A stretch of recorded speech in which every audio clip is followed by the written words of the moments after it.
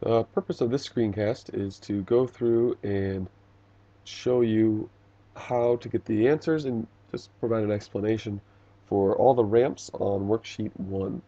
What I suggest you do is print out a new copy of that worksheet and then follow along as I do it. Try to do the problem first before I do it, and then you can check your answer. So the first one, we just have a ramp. The ball is going from left to right. The initial position is 0 meters, and the initial velocity is 0 meters per second. Make sure you pay attention to these because it's important. To the right, in general, is positive. That's just our convention, and I'm going to stay with that for this entire worksheet.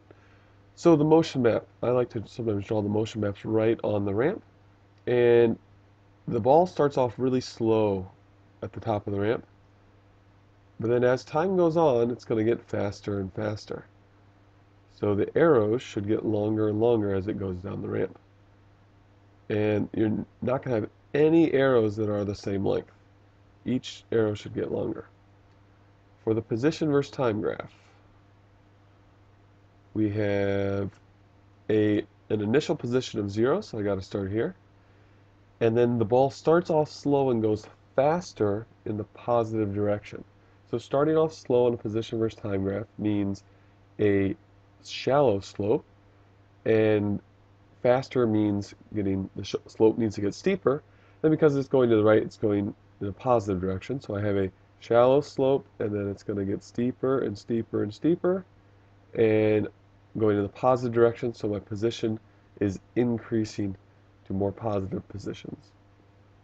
For the velocity versus time graph, we have initial velocity of 0. It's a positive velocity, so I have to be above the t-axis. And I'm going faster and faster, so I need to be going away from the t-axis. And lastly, acceleration versus time. You can do this in a couple of different ways. You can say I'm going forward, which is a positive sign.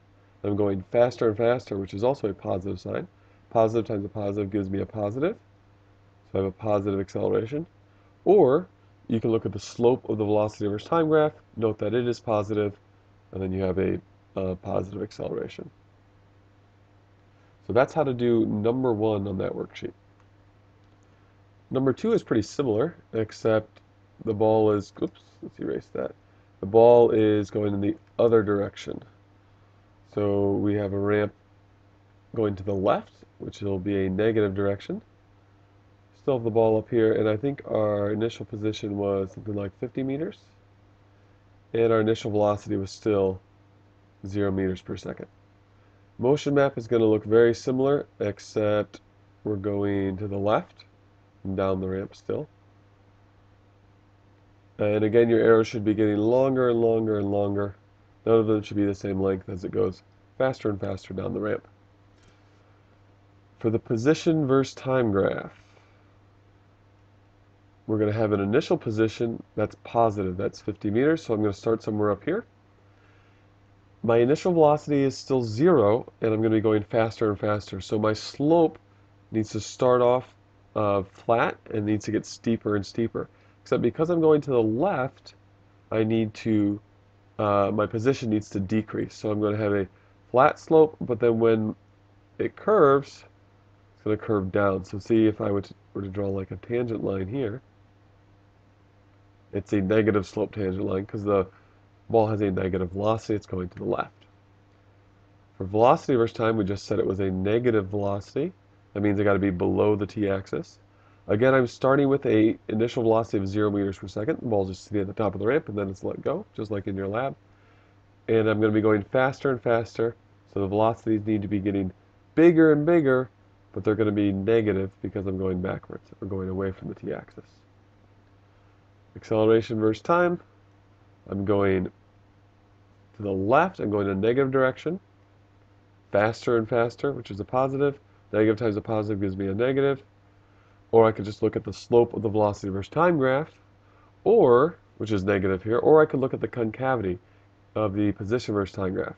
Concave down means a negative acceleration. All right, the next one starts to get a little bit different. We still have a ramp and the ball is going to go up the ramp this time. So the ball starts at the bottom.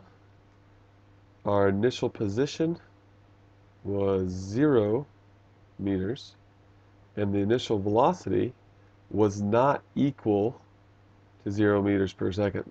So maybe it's 10 meters per second or 20 meters per second or something. It has some big push up the ramp, just like we did in class. So the motion map, the arrows have to be really big at first because it's going really fast. What happens when something goes up the ramp? It's going to slow down. So each arrow needs to be shorter than the arrow before it. And the ball's going to be going slower and slower and slower until if we push it just right at the top of the ramp, it's going to stop. So there's my motion map. My position versus time graph. My initial position is 0, and I'm going to the right, which is a positive direction by our convention. So my position needs to go, well, my position versus time graph, the graph needs to go up. Except with these first two, I had a slope of 0 starting off because I had an initial velocity of 0. Here I have a non-zero initial velocity, and slope is velocity on a position versus time graph. So you need a big steep line, but as I go slow, I'm going to go slower and slower and slower. So the slope needs to get smaller and smaller and smaller until we hit a 0 slope at the top, and this is where it stops. So I'm going really, really fast. If I put in a tangent line here, let's change the color. If I put in a tangent line, it's a pretty steep tangent line. Or if I go even back here, it's even steeper.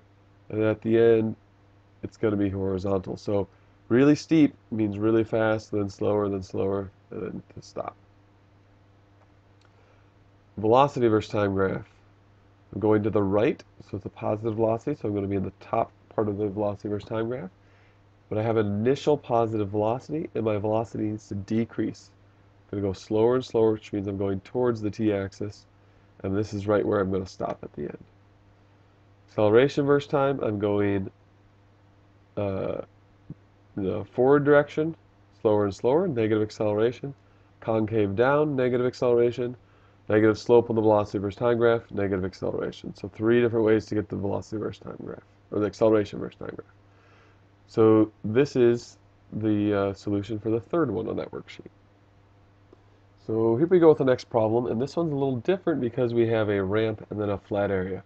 One thing we're going to assume at the flat area here that, even though it's kind of a sharp corner, the ball's not going to like hit a bumper, the motion's not going to be disrupted at all over this area.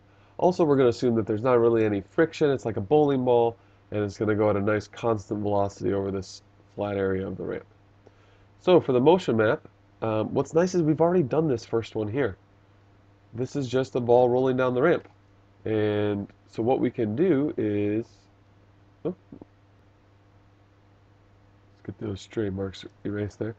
So we can just essentially copy our motion map from before, where the arrows get longer and longer and longer. And we have one more that we can sort of fit in here. And then once it hits this smooth area, their arrows are all going to be the same length. And the thing is the arrows aren't going to be any shorter than like the last one on the ramp. They actually may be a little bit longer. But they're definitely not going to be shorter because it's not going to slow down. And so one of the biggest mistakes is someone would have a nice long arrow here at the bottom of the ramp, and then these at the on the flat area all of a sudden would be short. So position versus time. So we're starting at a position of 0 meters, going in the positive direction, and we have the same curve from before, where we're going faster and faster, but then all of a sudden we're going to go at a constant velocity. So we're going to put this little mark here to note that our curve is stopping.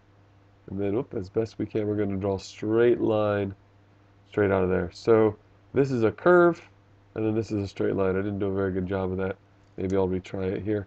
You have to actually practice a little bit drawing your parabolas. This is something that's a little bit more difficult than students anticipate. Drawing it on the computer, I think, is even harder. So there's the first part of the parabola, and the second part. That should be a straight line there. You just have to imagine. One thing that students do that makes it more difficult is they draw a curve like this, and they make their parabola go vertical at the end. Don't do that because vertical means you're going infinitely fast, which doesn't make any sense. All right, so we have the upwards opening parabola, then a straight line. On the velocity versus time graph, this should be velocity versus time, we're going to be going fast, starting with a zero initial velocity, and then going faster and faster and faster forward. So zero initial velocity, velocities are going to be bigger and bigger and bigger, and then we're going to hit a constant velocity. So this does not mean not moving, it means going at a constant velocity. Maybe this is 5 meters per second or something, I don't know. But it's going to be a constant velocity. That's what that horizontal line means there. And for the acceleration versus time graph, easiest way I think is just go from your velocity, slope of velocity versus time graph. You can also do the concavity of the XC graph, where you can look at the positive and negative signs. But we're going to have a positive acceleration during the first part as you're going down the ramp, and then zero acceleration because the velocity isn't changing. Remember, acceleration is change in velocity. Velocity is not changing here. So that's how to do this problem. Remember that it's just sort of two different motions tacked together. We have the ball rolling down the ramp. We already did that. And then we just have constant velocity. That was unit 2. So it's not as complicated as you think. If you think about it as two separate motions that you're just sort of piecing together on your graphs. All right, the last one here is where we put it all together. And while it could look a little scary, it's just 3 different motions that you've already done put together. So the first part is just like the problem before it, where we have sliding down a ramp, speeding up. So if we draw our motion map, the arrow's got to start out small. Let's start out even smaller than that. We start the arrows out small, and then they get bigger and bigger as we go down the ramp. And then across the smooth area, they should be the same length, and they should be just a little bit longer or the same length as your last arrow. And then as we go up the ramp, it's going to get slower and slower, so our arrows have to get shorter and shorter until it probably comes to a stop at the other side of the ramp. For position versus time, I guess all our positions are going to be positive here because starting at 0 meters and going to 50, so it's a positive. I'm going to have an upwards opening parabola. And then I'm going to have a straight segment. This is where it's going at constant velocity over the smooth area. And then here, this is the one that's a little trickier for some people. I have to continue on with the same speed here initially, but I need to get slower and slower. So my slope needs to get shallower and shallower. So I need a nice kind of gentle curve like that. So we have speeding up faster and faster, constant velocity, and then slower and slower. On the velocity versus time graph, I'm going to have a positive velocity going faster and faster and faster, constant velocity, and then I got to slow down, even though I'm still going in the positive direction here. This means slower and slower. So velocities are getting bigger, they're still positive. Velocities are staying the same, moving at a constant velocity. Velocities are getting smaller and smaller, but they're still positive. For the acceleration versus time graph, I need a positive acceleration, 0 acceleration, because over this flat segment, my velocity is not going to be changing, and then a negative acceleration because I'm going forward, positive sign, but I'm slowing down. Here I was going forward, going faster and faster. So that's how to do the very last problem on the ramp worksheet.